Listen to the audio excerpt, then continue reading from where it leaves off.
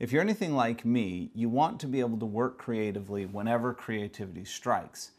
And to help you do that, software makers have created cloud-based applications that allow you to work on photos on your phone. Now, for me, that's Lightroom. But the problem is sometimes it's difficult to trust what you're seeing on your mobile device because you're in different ambient conditions. So you might be outside in the sunlight working on your images, you might be in a dark room, you might be at the store, you might be in your car waiting for your kids at school.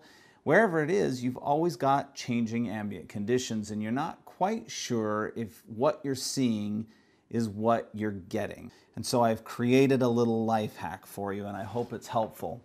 So first, take a picture of your color checker passport and import that image into Lightroom. Make sure that when you take it, you're not just taking a picture of the color checker passport alone.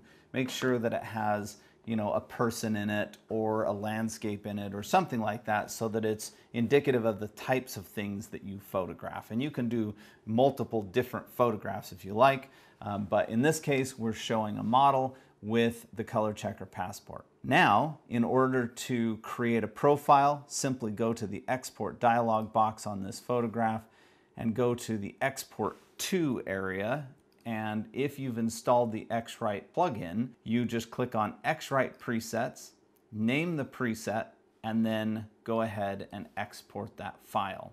Once you've done that and restarted Lightroom, you will now have a profile inside of Lightroom. Go to the Develop module with that image and go to your profile browser and find that profile and make sure it's applied to your image.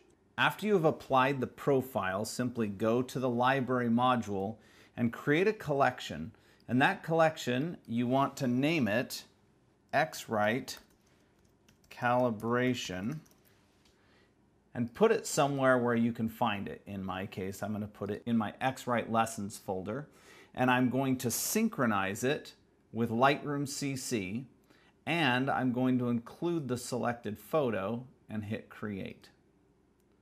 By doing that, I've created a collection that is synchronized with Lightroom CC, or the Creative Cloud. Notice that all of these have little sideways lightning bolts. If you see a square here instead, that means it is a collection that is not shared. This one is shared with Lightroom CC, and because I've synchronized that collection to the Creative Cloud, I have a copy of my color checker passport photo right here on my phone and any other mobile device I might be using.